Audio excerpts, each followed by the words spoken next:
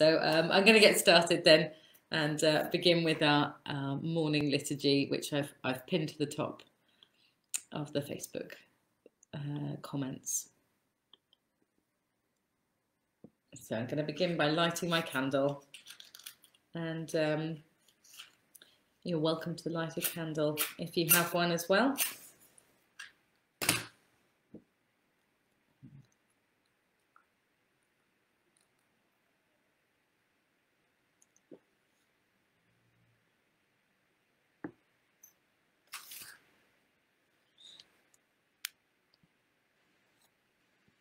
Just put this here. Let me see.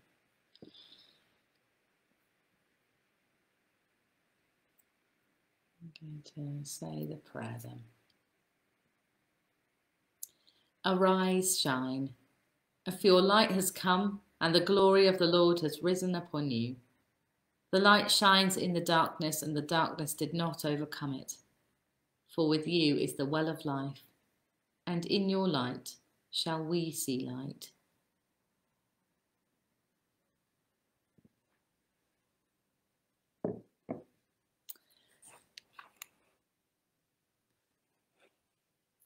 Have mercy on me, O God, according to your steadfast love. We wait for you, O God. You desire truth in the inward being. Therefore, teach me wisdom in my secret heart. We wait for you, O God.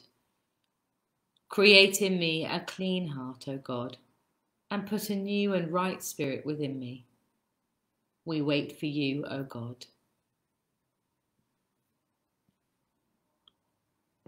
And so I'm going to read today's collect now. O Lord, raise up, we pray, your power and come among us, and with great might succour us, that whereas through our sins and wickedness we are grievously hindered in running the race that is set before us. Your bountiful grace and mercy may speedily help and deliver us, through Jesus Christ, your Son, our Lord, to whom with you and the Holy Spirit be honour and glory, now and forever. Amen. So I'm going to read today's psalm, and that's Psalm 62. Just double checking there. Yeah. Okay. So Psalm 62. For God alone my soul waits in silence. From him comes my salvation. He alone is my rock and my salvation. My fortress, I shall never be shaken. How long will you assail a person? Will you batter your victim, all of you, as you would a leaning wall, a tottering fence? Their only plan is to bring down a person of prominence. They take pleasure in falsehood. They bless with their mouths, but inwardly they curse. For God alone my soul waits in silence, for my hope is from him. He alone is my rock and my salvation, my fortress, I shall not be shaken. On God rests my deliverance and my honour. My mighty rock, my refuge is in God. Trust in him at all times, O people. Pour out your heart before him. God is a refuge for us. Those of low estate are but a breath. Those of high estate are a delusion.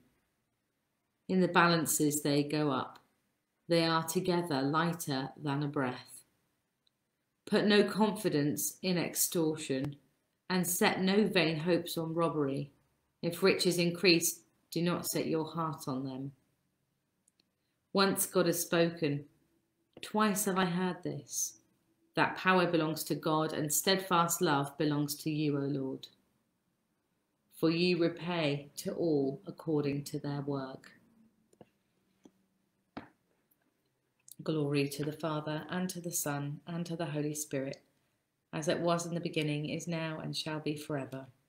Amen.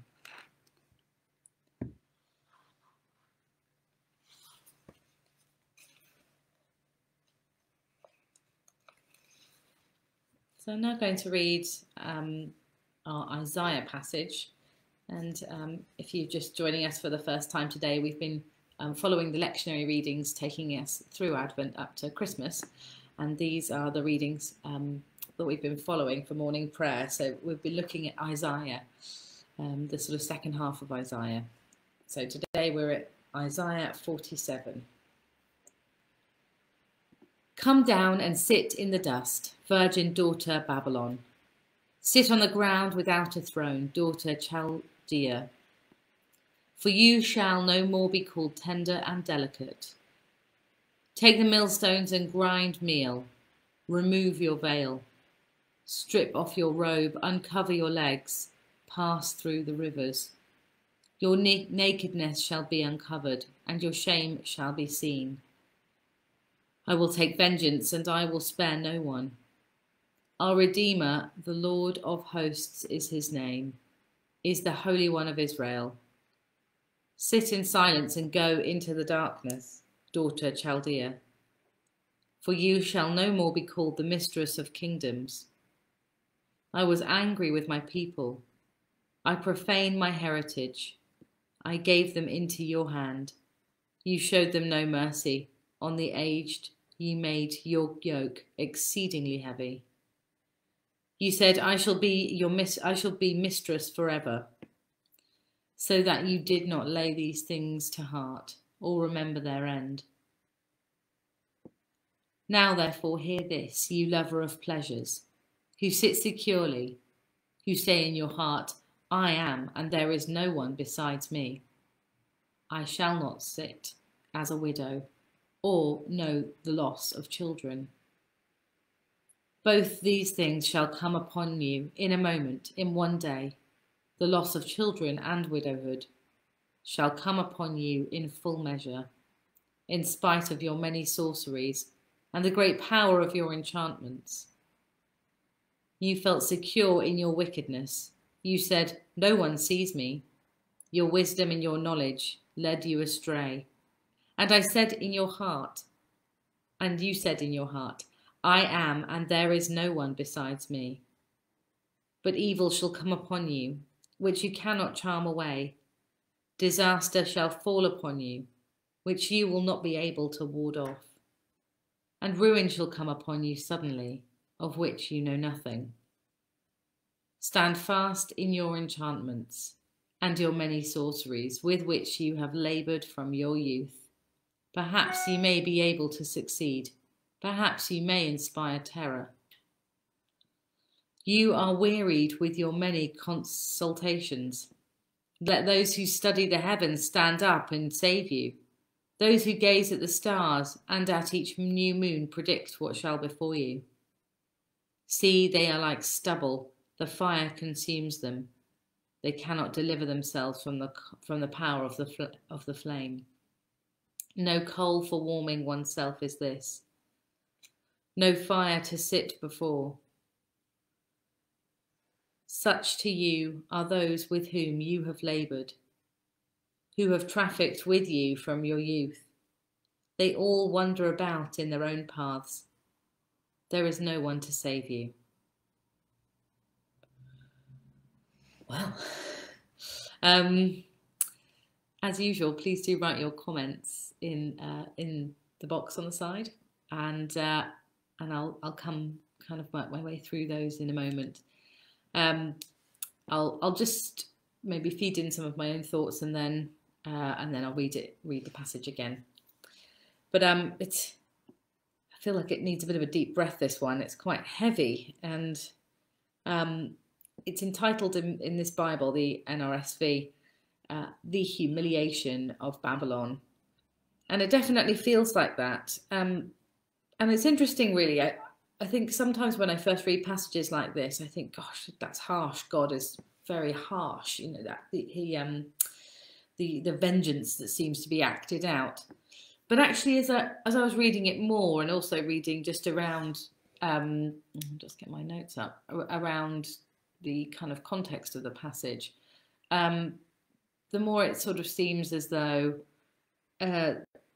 Babylon had its fall, and I mean, whether you view that as God's action against Babylon or Babylon's sort of inevitable actions against itself. I don't know. And so I was sort of thinking about that really. You know, there was no more king, and the sort of the childlessness is more to do with the lack of inhabitants in Babylon, I think, rather than that sort of happening as a sort of direct action. I think it's more that when Babylon fell, people were scattered and there was no king on the throne anymore.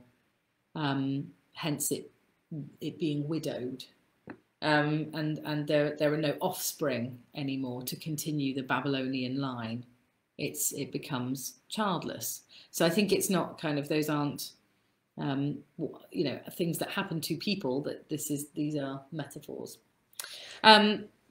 So yes, and there was just, I mean, I think what keeps on coming through is this sort of almost like a refrain, you know, I am, and there is no one besides me, and there's I guess there's this sort of repetition of Babylon's arrogance, and it's if I just go to the Psalm, I think the Psalm really speaks into this when it talks about let me just see, those of low estate are but a breath, those of high estate are a delusion.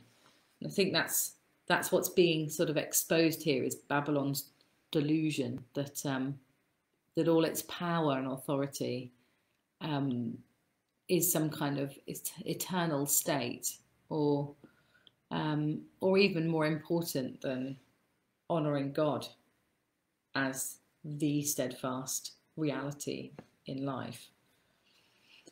Okay, I'm going to read it again then, and then we can get into the comments. Come down and sit in the dust, virgin daughter Babylon. Sit on the ground without a throne, daughter Chaldea.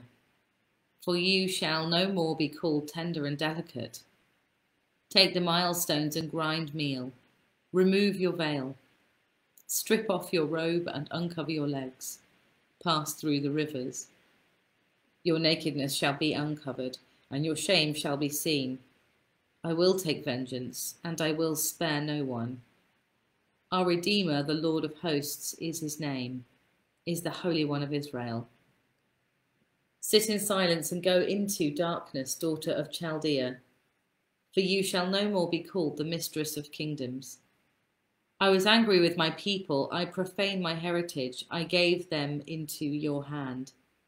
You showed them no mercy, on the aged you made your yoke exceedingly heavy.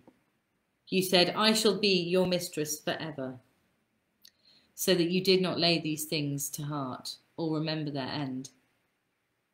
Now, therefore, hear this, you lovers of pleasure, who sit securely, who say in your heart, I am, and there is no one besides me. I shall not sit as a widow, or know the loss of children. Both these things shall come upon you in a moment, in one day. The loss of children and widowhood shall come upon you in full measure, in spite of your many sorceries and great power and the great power of your enchantments. You felt secure in your wickedness. You said, no one sees me. Your wisdom and your knowledge led you astray. And you said in your heart, I am, and there is no one besides me. But evil shall come upon you, which you cannot charm away. Disaster shall fall upon you, which you will not be able to ward off. And ruin shall come upon you suddenly, of which you know nothing. Stand fast in your enchantments and your many sorceries, with which you have laboured from your youth. Perhaps you may be able to succeed. Perhaps you may inspire terror. You are wearied, and you are wearied with your many consultations. Let those who study the heavens stand up and save you, those who gaze at the stars, and at each new moon predict what shall befall you.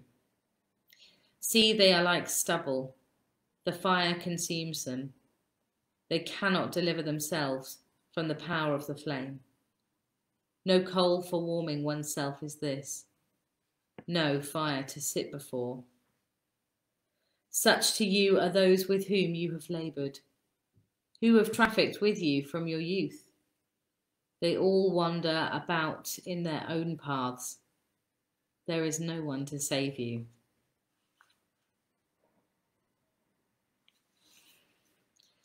Okay.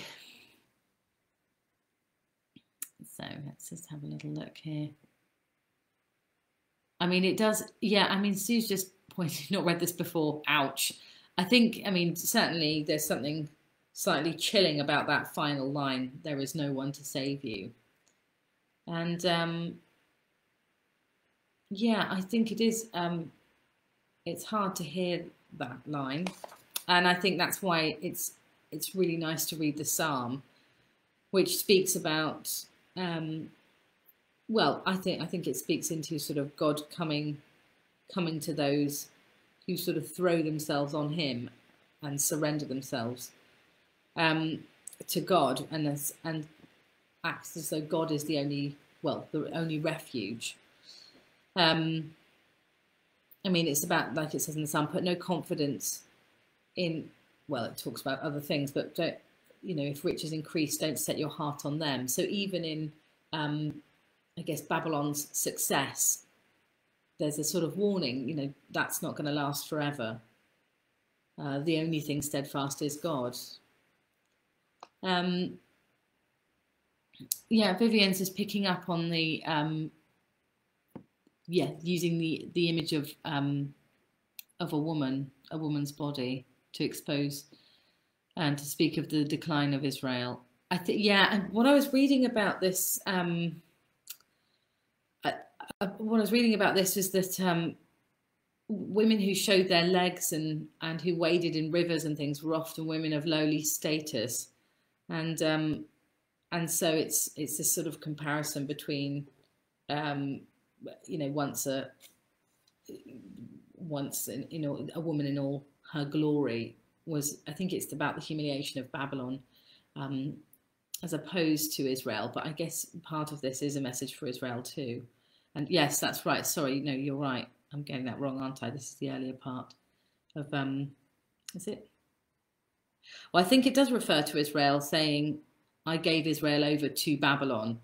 But essentially, this is about Babylon's fall, I think. So I think this is an image of Babylon, the virgin daughter, who was once sort of crowned in glory and now,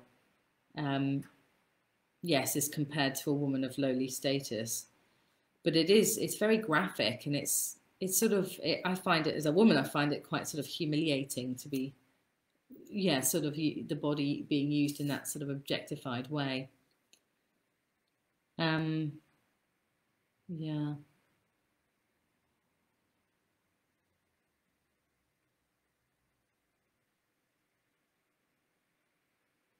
Yes, it is. It feels, yeah, I mean, it's sort of quite God punishing Babylon. Sally's just saying, isn't this God punishing Babylon for capturing and roiling? Oh, I don't know. I think I know that word. Roiling the Jews.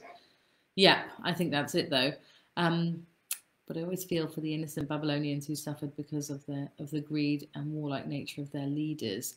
Yeah, I mean, I don't know. A few years ago, I remember, I can't quite think of the situation, but I was thinking about the sort of wealth that we enjoy in the West, and thinking, you know, actually for a long time in my life, I, you know, put myself in the position of the, you know, the one that God is rescuing, or the one that God is acting for, you know, because I see myself as the Gentile or whatever. And then it occurred to me that actually, you know, well, actually, I'm on the side of the oppressor. You know, we're the wealthiest nations in the world, and how do we use our wealth, and how do we oppress others? And I think there's some really, really uncomfortable home truths in this passage as well for us. You know, what are we doing to raise up other nations, and or actually are we just perpetuating oppression? Okay, so I'll go back to some of the comments. Yeah, everyone's just saying what is why we need to trust in God alone in all things. Is that the question? Sorry, why we need to trust God alone in all things? I think that's okay. So it's replying to Vivian. Yeah.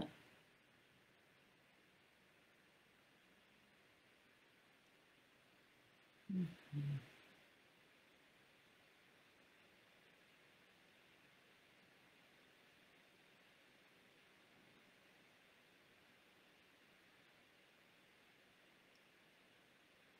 Hmm.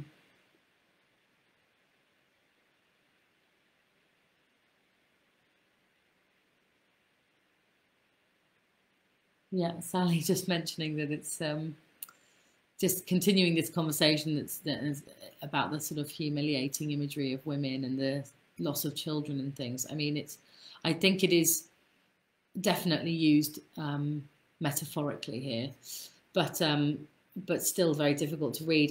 And actually, as Sally picks up, you know, Hebrew Bible written by men, whole Bible probably written by men. That's a tough thing, you know. And I think they often might not have thought of how this language might come across to women.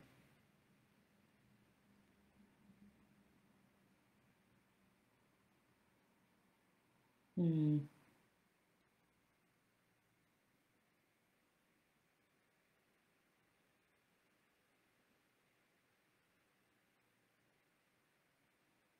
So I'm just reading these comments here about women and how we see women.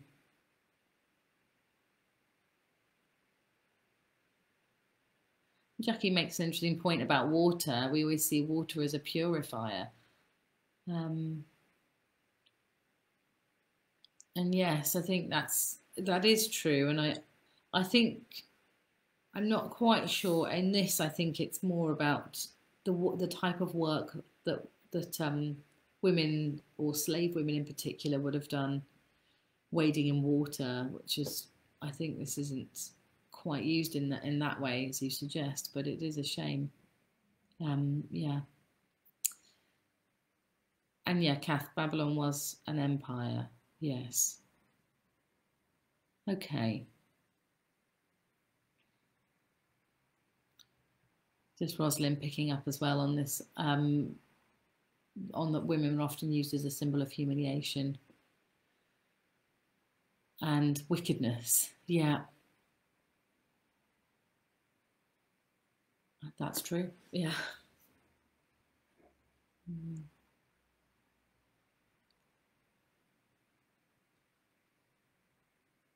And Sue saying God said men should treat women as themselves. Yes. Yeah. So I think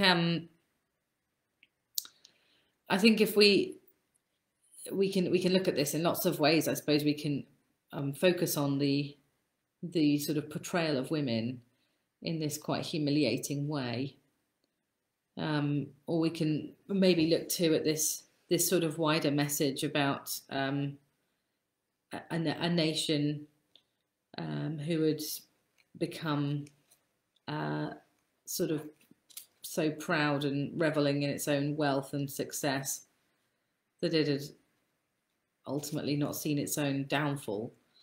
And I don't know, that's sort of what struck me today. But I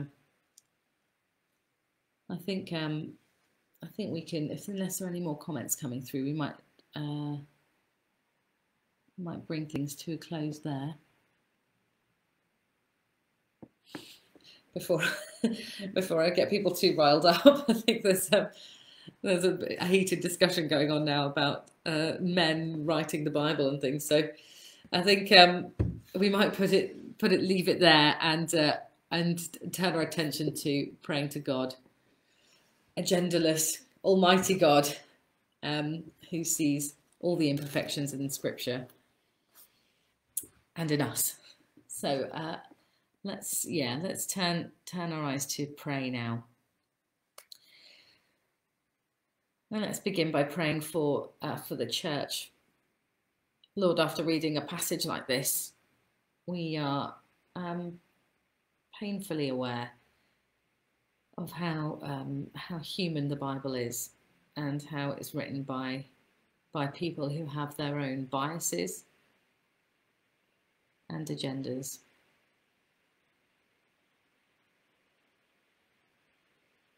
But I pray that we can also see your message speaking through.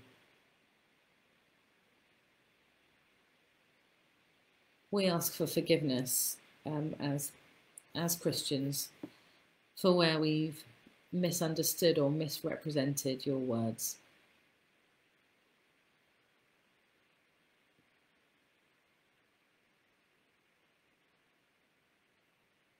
And we pray and seek more wisdom.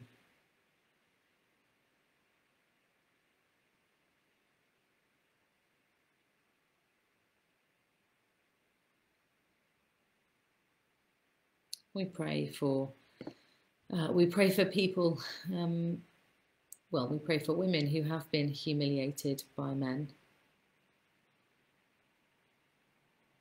We pray for the hurt and damage caused. And we pray for healing.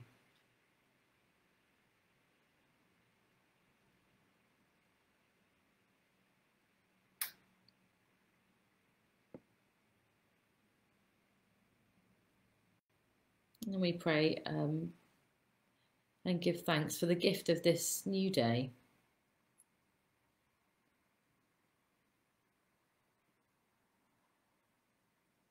We pray for our world.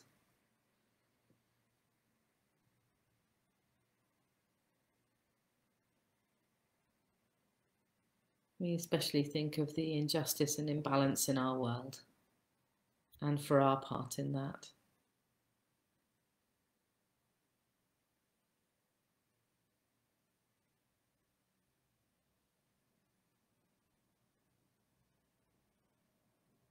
We pray that we might have the humility to throw ourselves on you, like David did in the Psalms in the Psalm that we read today, declaring that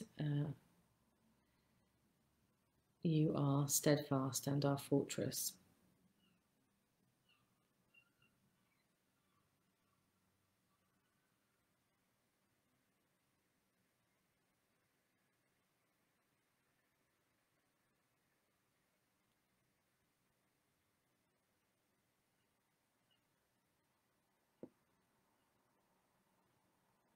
We pray for countries that we know are in conflict, in war, or where people are oppressed.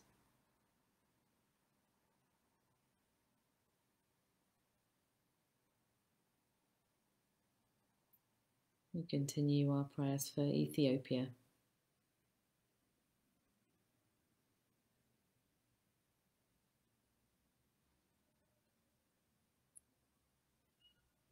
Asking for continued peace and reconciliation work.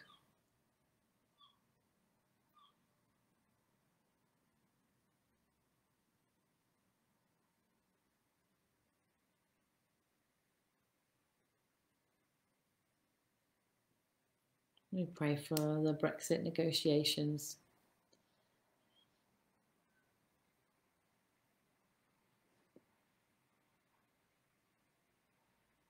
And we pray for the motivations of those leaders meeting to discuss the future.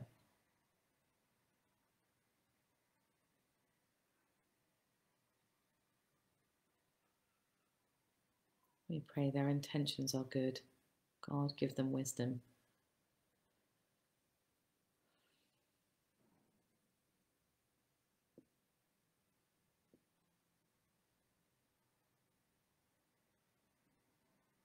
And we pray for things closer to home.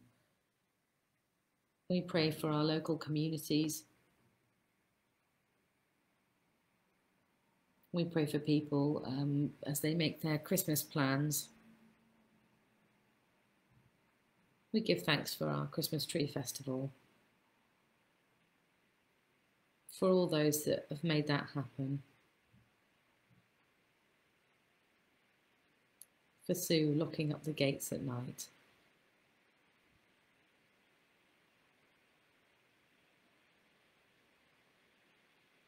We thank you that this festival is blessing the community it's in.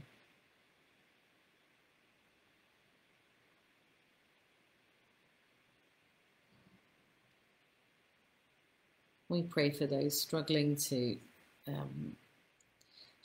adhere to the restrictions that are still in place as they try and make plans and shop. We know that there's a big influx of people shopping in Liverpool city centre at the moment. And we pray that they might do that wisely and safely.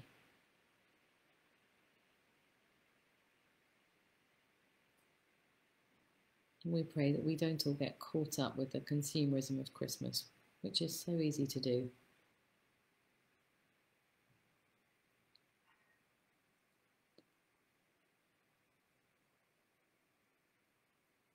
We pray for ways that we can connect with people that are creative, and we pray for God's inspiration.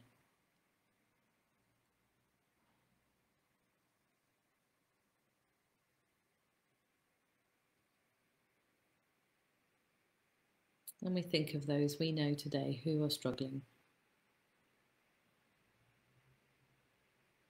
We pray for those who are grieving.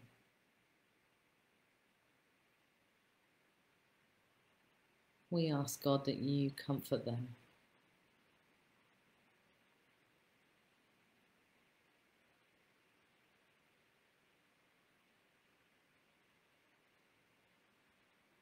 And we think especially of those people who are not looking forward to Christmas at all.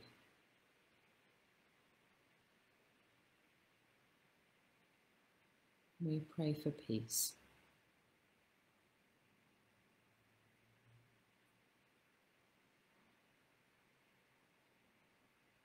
And finally, we pray for ourselves, giving to God the tasks of the day ahead, the concerns that we have. We ask that we might meet God in the ordinary, everyday activities of life, and that we might be surprised by joy.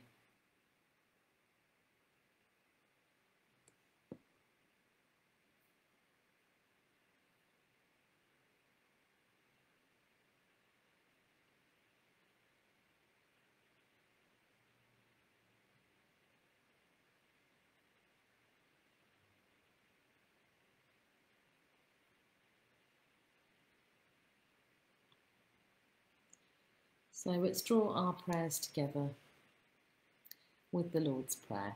And today I'm praying from just the words from the Bible, but you can join in with that, or you can say the Lord's Prayer in whichever way you feel most familiar and comfortable. So, Our Father in heaven, hallowed be your name. Your kingdom come, your will be done on earth as it is in heaven. Give us this day our daily bread, and forgive us our debts, as we also have forgiven our debtors. And do not bring us to the time of trial, but rescue us from the evil one. Amen. So I'll read our concluding prayers. Above all, clothe yourselves with love, which binds everything together in perfect harmony. And let the peace of Christ rule in your hearts, to which indeed you were called in the one body. And be thankful. Peace be to the whole community with love and faith. And the grace of the Lord Jesus Christ, the love of God, and the communion of the Holy Spirit be with you all. In the tender compassion of our God, the dawn from on high shall break upon us, to shine on those who dwell in darkness and the shadow of death, and to guide our feet into the way of peace. Amen. Well, thank you so much for the discussion this morning. I see that lots more comments have come in since I started praying. So thank you so much for that lively discussion this morning, and for your insights into what is quite a difficult passage. So thank you, everyone. We will be back tomorrow, and I'm just thinking who will be doing that. I think it's Miranda with you. But yes, we'll be here again at 9:15 tomorrow morning. So I hope you have a good day, and see you all again soon.